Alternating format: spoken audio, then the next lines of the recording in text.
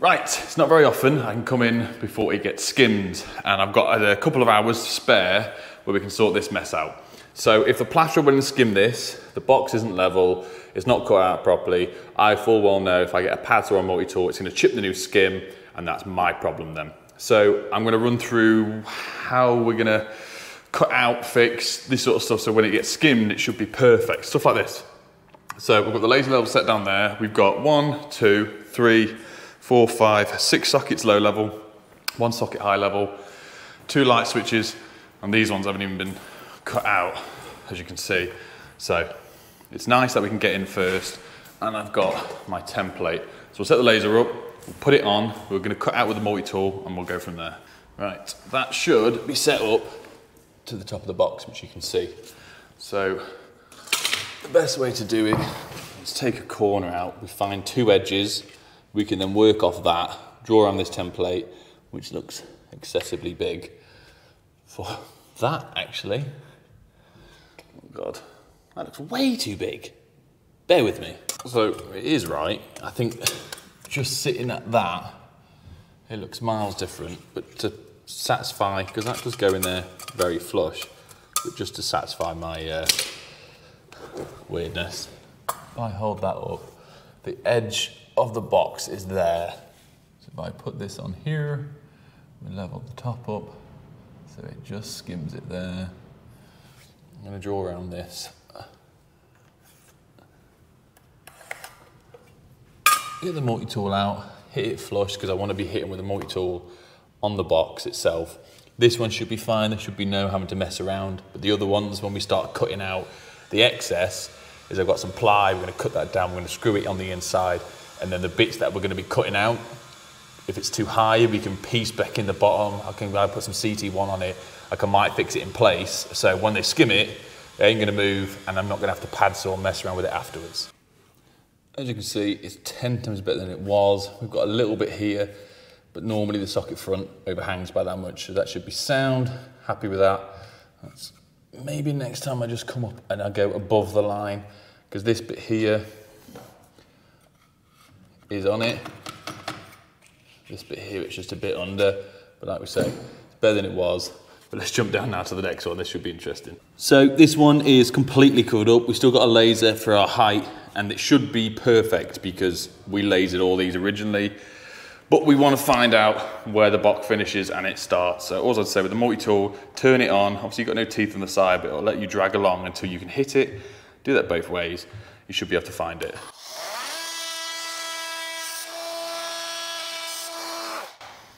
Right, so that's the edge of our boxes, where this pencil mark is, there and there.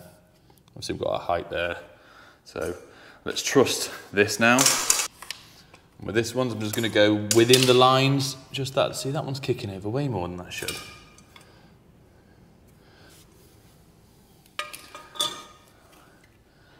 Double check I've hit that all the way across.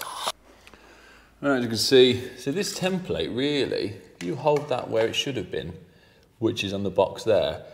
It's a lot bigger than that. So I'm happy reference-wise that we can use that, but that's now a perfectly cut out box. Now to that, and I know one's a single and one is a double. One's a socket and one is a fuse spur for the outside socket. But I can't quite remember, but I think I've got a picture. That was good. I forgot to turn the GoPro on while I was recording, but there we go. I wanted to get a few, I took the screws out of it because it just wasn't a great fixing. Job's a good one. Right, now let's run over to the fun ones. So this is one I'm on about. We're okay here, here and here, but it's been cut way too much here. So we've got some plasterboard. We can cut this down to size. I have got some 9mm plyboard, which we're going to take a slither off. That will allow us, very similar to when you do downlights, we'll cut a longer piece off, I'll pinch it in place, we'll screw it. We can then cut this to size, and that means when it gets plastered, it should be sweet.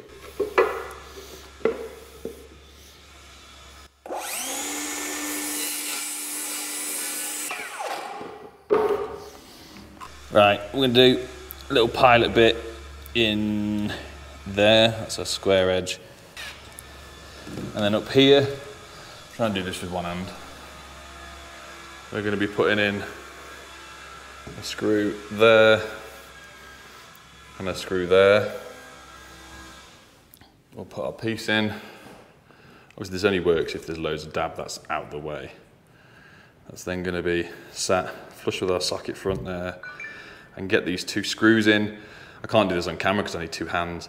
We take this one out, and then we measure up our bit of plasterboard, and I'm probably not going to screw it in place. I'm probably just going to get some little some CT1 or something just to glue it in place for now, because if I try and put a screw through that tiny sliver of plasterboard, it's just going to split. That's in place now. Cut our bit down. We can then glue that in flush, and that will give us, it might look, the camera makes it look a bit off, but if you get eye level with that, it's actually in line. Same with that, so that'll be great. I'm just going to grab some CT ones from somewhere. This is the wrong one. This is the one they sent me the other day. This is the new filler and cork. I've just opened it. Oh, back to the van. There we have it. We ended up using a bit of BT1, and I never sealed the end up, so that's blocked. But that's in, and that realistically is what we've got and what we're doing.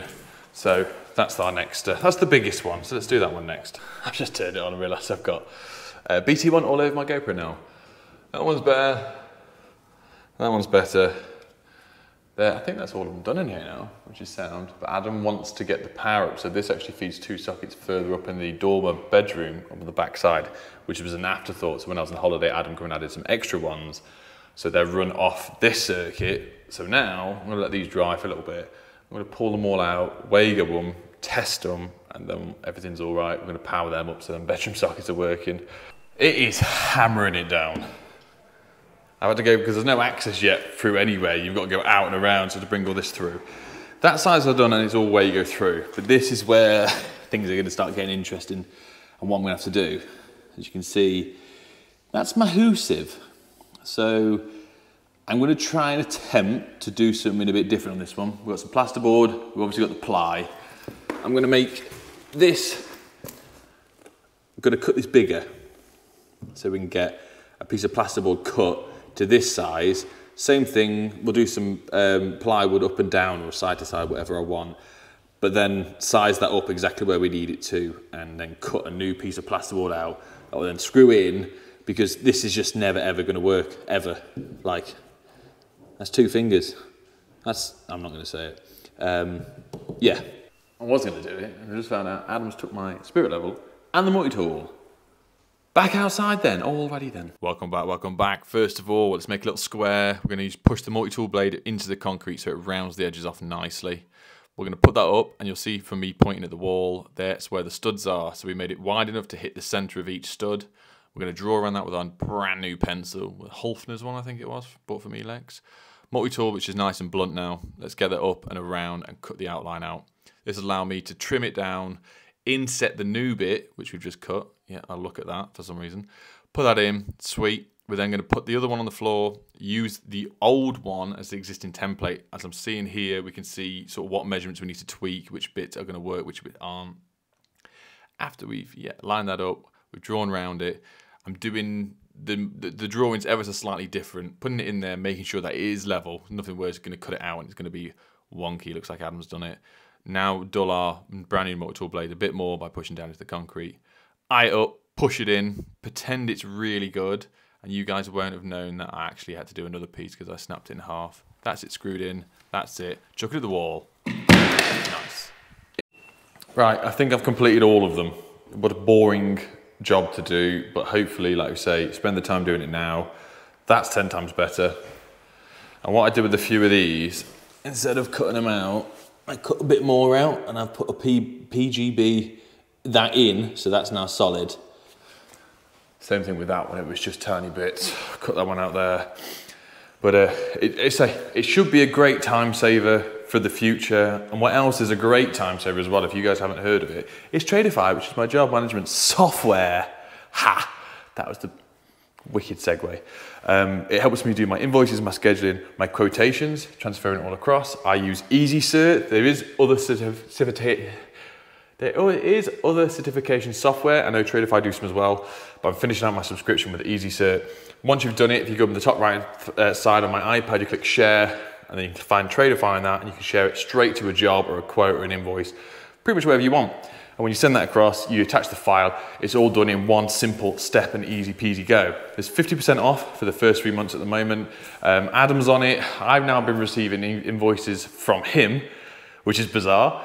But then once I've paid him, I just click paid, it notifies him straight away on his Tradify app, and it's all bada bing, bada boom. So hit the link down below if you fancy saving some time and some paper and some trees. What a dusty, messy day, and hopefully that has become useful for someone who has to deal with loads of plasterers that aren't very good at their job, or someone that's... Anyway, I hope that's been useful for someone that has to deal with bad plastering, bad dabbing. Yeah. I've only got one hand, that was a dab. There's several other ways you can do it, and if I come across it again, I'll do it in different ways. But put the prep work in, and it will get a finished job. Realistically, it wasn't our job to do, as you know, as electricians. And a lot of people would have gone, oh, sod it, it's not my job. The sockets then would have gone on, they would have looked awful, and then we would have moaned to the homeowner, well, it's not actually my problem. It's nothing to do with me. You now need to get a decorator in to come and try and fill, cork, and do all that sort of stuff, which... I get it, I've probably been there before and be like, well, it's literally not my job, why am I doing it?